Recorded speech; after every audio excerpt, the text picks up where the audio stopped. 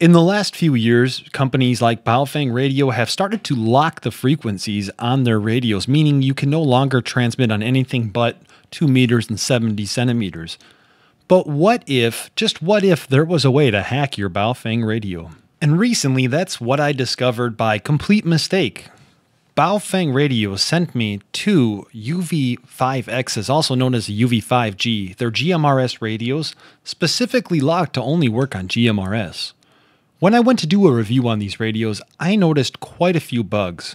And since amateur radio is all about experimentation and curiosity, I set out to see if I could fix some of those bugs.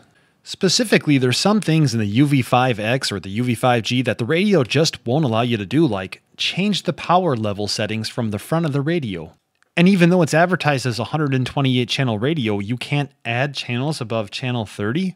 I reached out to Baofeng and they told me that it's a limitation with the chip that's inside this radio. And with that, my curious mind started roaming. And today I want to share that knowledge with you, how to hack your Baofeng UV-5G or UV-5X in order to work on 2 meters, 70 centimeters, 1.25 meters. And before we get started, I do want to mention that you need to know what you're putting in frequency-wise. Frequencies you put in and transmit on may be considered illegal in your state or country. What do you need for this hack? Number one, you need a UV-5X or a UV-5G GMRS radio from Baofeng. Next up, you need to go to hamradiodude.com and download the XML file provided in a link below. Next, you're going to need to download the programming software from Baofeng for the UV-5X. You're going to need to subscribe to Ham Radio Dude. And finally, you're going to need a Baofeng programming cable. You know what, it is optional, but you're probably going to want it anyway. Make sure you got Chirp downloaded. Again, a link below. Now that we got that all downloaded, go ahead and install the Baofeng programming software and follow me on screen. One other thing I forgot to mention that you're going to want is going to be an XML editor. I recommend XML Notepad, and I'll link that below as well. Once you have everything downloaded, go ahead and open up PRG P51 UV-FCC version 1 or the Baofeng programming software. With that software open, the first thing that you're going to want to do is go to settings and make sure that your COM port is set correctly. My USB cable happens to be plugged into COM port 6 and click OK. And then the first thing that you're going to want to do at that point is read the radio. Once the radio is done being read, you should get a pop-up that appears like this, but on occasion I don't. And so what I'll do is I'll go to Edit and click on Channel Information. With that being said, here we see a list of different channels that this radio has. So I want to explain, here's how this radio works. You can't edit the frequencies on channels 1 through 30. It's not possible. These are hard set into, I guess, the chip, as they mentioned to me. The reason I think it's in the chip and not just the software is because whenever I write the channels via an XML hack and I upload them to the radio, when I then go into the radio and I change the channel from, for example, 1 to 2, and then I go back to 1, anything that I changed in that XML file defaults back to what this radio originally had in it. But you could edit things like the channel name. You can't edit the power levels either. And so this is where some people would actually want to be able to modify the power. You don't always want to be on high power. Sometimes you want the ability to be on low power so you save your battery. And with that being said, on channel 31, 32, 33, and so forth, you could input frequencies to listen on, for example, that, and you still just can't put in frequencies to transmit on. We're going to work around that here. And the way we're going to do it is open up the XML file that I linked below. And when you do that here, you're going to see that I modified that XML file to already have transmit frequencies inputted. Now at this point, before we write to the radio, click on Edit and go to Frequency Range Setting. You're going to see the Adjust Frequency Range here, and go ahead and click 136 to 260 and then 400 to 520 and click Write. This will allow you to transmit on frequencies between those ranges. Once you're done writing, it'll say Success, and at this point, go to Channel Information page again and click on Write up here. We're now writing all those channels into our memory. Now, when you're done uploading everything to the radio, you're going to notice a few things. Yes, you still can't change anything on channels 1 through 30. However, on 31 through 116, you can now change the high and the low power. So you could change those settings as you couldn't before. You could also now do that on the radio as well.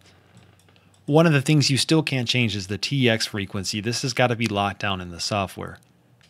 So I will show you in a moment how to modify the XML file, but I also do want to mention that I've confirmed this works on 2 meters, 70 centimeters, 1.25 meters, but what I haven't confirmed is how it looks on a spectrum analyzer. This next step is not required, but it sure makes it a lot easier to go through and modify the XML file. So with that being said, I'm going to go ahead and open up Chirp, and the first thing I'm going to do is download from the radio. Now what should happen is once it's done cloning, we should see all the channels we just added from the XML hack. We can now see a list of all the different inputted frequencies, but here's the problem, is if we were to change anything in Chirp and then re-upload this, Chirp would set this so it no longer transmits again. And to get around that, I still am going to use radio reference, or repeater book, excuse me. I'm going to go to radio and import from data source repeater book, and I'm going to do a proximity query of any 2 meter repeaters in my area. And click OK. Here we're going to go ahead and we're going to see there is a few repeaters in my area. And what I'm going to do is I'm going to click on auto, and then I'm going to bring this up to channel 31. So this is going to import from channels 31 to 36. And even then it still won't transmit. But what I'm going to do is I'm going to write the radio, upload to radio. Once uploading to the radio has finished, let's go ahead and open up that Baofeng programming software again. And when we do so here, we're going to click setting and we're going to read from radio and click start. Once you've read the radio again, you could actually go ahead and exit out of that for now. But once you've read the radio again, you see that we actually now have all the receive frequencies there. And what we're going to do is we're going to go to File and Save As. Now save this as another XML file, something like working.xml. And the reason it was so nice to use Chirp is because now when we go into the XML editor, the only thing we're going to need to modify is the transmitting frequency, or in my situation, the repeater's input. Go ahead and open up the program XML Notepad. And what you're going to want to do is you're going to want to click the open folder icon in the top left of the screen and find your working.xml file. Mine happens to be in C users/subscribe to ham radio dude. Anyway, what you're going to see is once that loads, you're going to get this XML file with a tree on the left-hand side. And as you expand the tree, there's a bunch of Chinese. The first folder is a list of the channels. And these are channels. This is what it says right here, channel data. And these are channels 1 through 28 or 0 through 127. What you're going to want to do is you're going to want to page down until you find your repeater frequencies. Here I have channel 31, 32, and so forth. For the sake of this tutorial, I'm going to modify only one channel, and it's going to be 32. All I need to do is input my repeater's frequency, or my input frequency, the transmit frequency. Now, if this was a simplex frequency, it would be the same as your receive frequency, but for a repeater, it would be 144.730. Now, I can't just type in 730 because it will actually cause the Baofeng programming software to crash. I need to end in 00, so 5 digits in the last section of the frequency.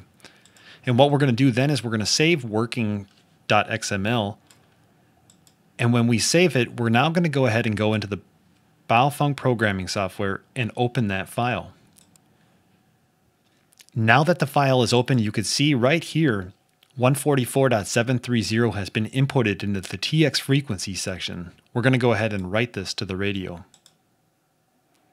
And then we're going to transmit, and that's all you need to know on how to modify or hack your UV-5X or UV-5G GMRS radio from Baofeng. W9FFF testing. Ladies and gentlemen, it is that easy. So if you should have any questions, let me know in the comments below. If you find a better way to do this, I'd be more than happy to hear. I'd like to thank Baofeng Radio because they sent me a radio that was full of bugs, which allowed me to recognize that this radio was completely hackable. So thanks a lot, Baofeng Radio. If you guys are interested in this, I'll provide a link below for these radios. And I also wanted to give a huge recognition to the channel supporters. These people pay a small amount of money each month to help me continue to make videos on YouTube. So thank you all very much, and until next time, again, 73.